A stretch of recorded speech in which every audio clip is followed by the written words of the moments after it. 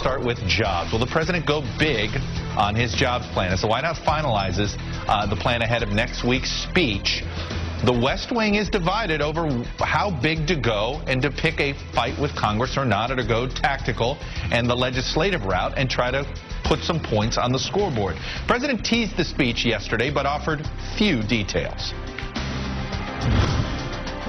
Next week, I will be laying out a series of steps that Congress can take immediately to put more money in the pockets of working families and middle-class families, to make it easier for small businesses to hire people, to put construction crews to work. These are bipartisan ideas that ought to be the kind of proposals that everybody can get behind, no matter what your political affiliation might be.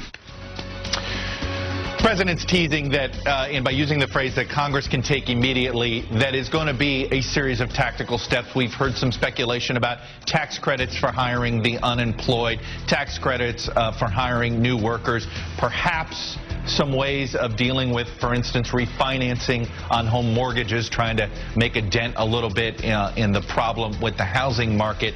But again, inside the West Wing, a little bit of a divide, because the question is, these tactical attempts in the past, frankly, 18 months for the Obama administration, while they've gotten some legislative victories, it hasn't translated into policy success. So the question is, if it hasn't translated into policy success, how's it going to translate into political success?